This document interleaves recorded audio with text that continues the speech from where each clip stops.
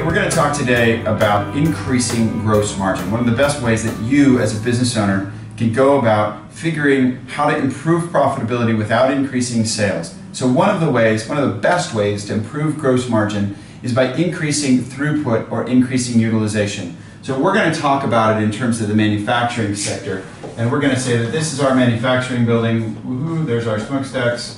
And we're going to put stuff in here and we're going to have it come out as a finished good with a bow on it right there. When things come through here, and if they come through here at a 10%, at 100% efficiency rating, that means that we're going as fast as we possibly can. But nearly no one on the planet is going as fast as they possibly can. And what happens if we can increase this by 10%, if we can go from 80%, say, to 90%, an increase of 10%, what we will do on a 50% gross margin item is we will improve our gross profit by 5% likely. And what does that do?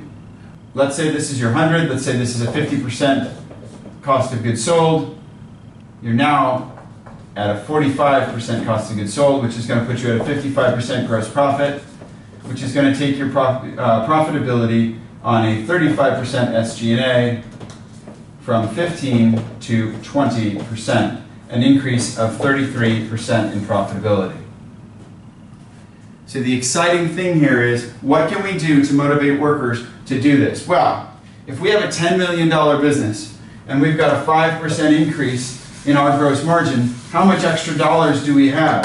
Well, 5% of 10 million, or $500,000. Now, what if we could somehow share it with our workers to get them to improve efficiency, to get them to work more effectively without paying them any overtime, which will kill gross profit.